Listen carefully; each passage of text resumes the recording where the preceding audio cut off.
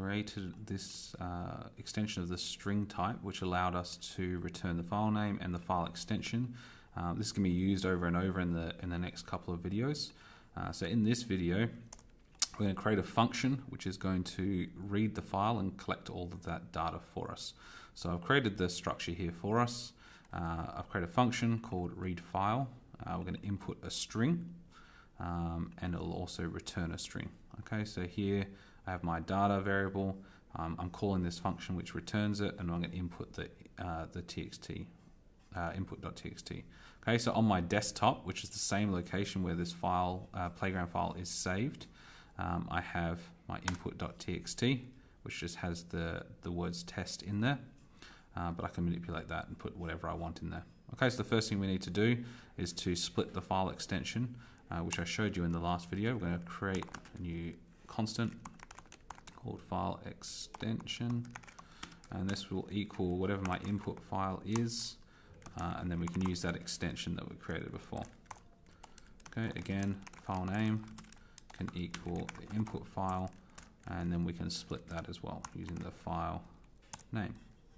Okay, so that's step one. We needed to find out what the file name is and what the extension is. From there, we need to get the file URL. So again, create a constant. This is going to try. I've explained the try and catching these exceptions in another video, so you can check that out as well if you're not familiar with it. Okay, so we're going to use our file manager. File manager is the basis for a lot of the file systems within Mac OS and iOS. So there's some very useful methods in there which will allow us to find these files for us. So we're going to look inside the user domain. Okay, and appropriate for nil, and if it's not available, then create it. This will stop some of the errors as well. Okay, then I'm going to get the input file and I'll set that to my file URL. Okay, so I'm using this here. Path component, and my path component is my file name, and then I can append the path extension, and this will be my file extension.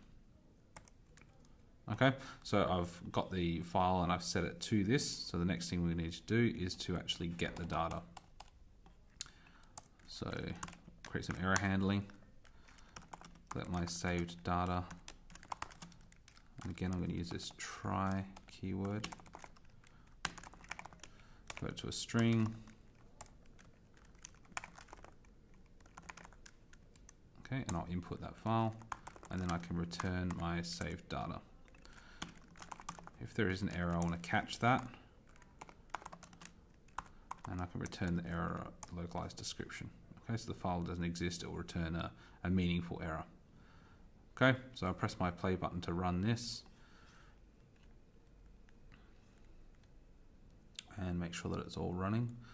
So a couple of errors you might have is if your input file is not available, but after running this, it should return that data. So my data is now test. So I found my user directory. It used that file name extension that we used here, and then I did some error handling to make sure that it returned it correctly, and now I have my data available.